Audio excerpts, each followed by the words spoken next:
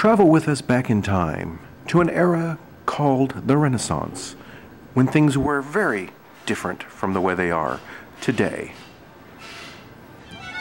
The Renaissance Pleasure Fair, where each year thousands of people attend looking for that authentic Renaissance experience. The fair starts at 10 o'clock, and by 10:20, many people are wondering why the clocks are running so slowly.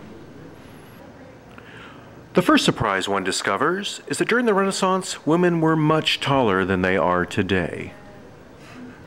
But fortunately, these are referred to as the good old days because women knew their place. And their place was washing clothes and talking when they were supposed to be washing clothes. Many women were virgins during the Renaissance, and a virgin could achieve a high level of status, eventually equaling that of Freddie Mercury. One of the many ways to accurately capture the taste of the Renaissance is by drinking authentic Renaissance ale in authentic Renaissance plastic cups.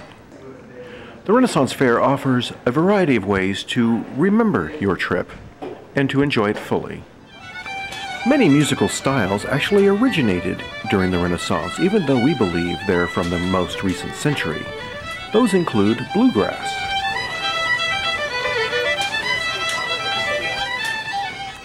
boy bands also started during the Renaissance period, except in these days they played their own instruments. Also, many classic rockers at this time tried to revitalize their career. And musicians such as Tori Amos, believed to be from the 1980s and 90s, actually had their origins. But of course, the biggest rock star of the Renaissance was Sting. Sting is still in the Renaissance today, as is Johnny Depp. Also invented during the Renaissance, disgruntled Raiders fans. In full costume, with nothing to do for 8 months out of the year. Many games were invented during the Renaissance, including Jenga. And of course, with games and sports comes the inevitable cheerleaders. Let's try it! Make some noise! Much better, much better! It was also during this time period when fake sports like wrestling had their origins.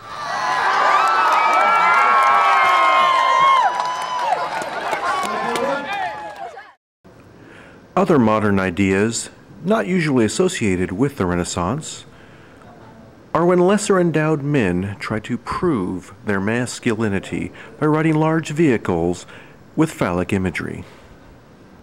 The Renaissance also featured religious zealots trying to stop everybody having fun. The religious zealots later merged with the Republican Party.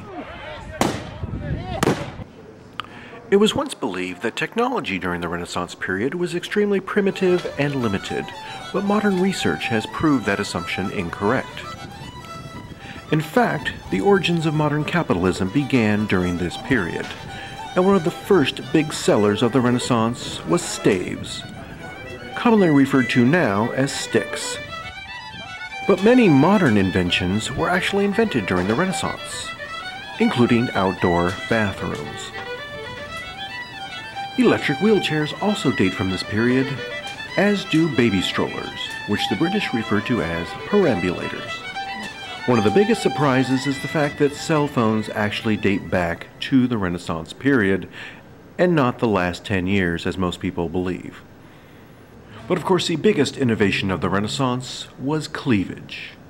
Cleavage was very popular during this period and remains popular today. But like the Renaissance, all good things must come to an end.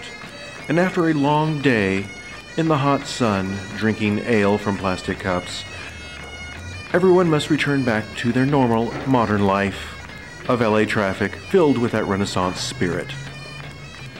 Thank you for taking this trip with us back to the Renaissance period, and now we return to the 21st century.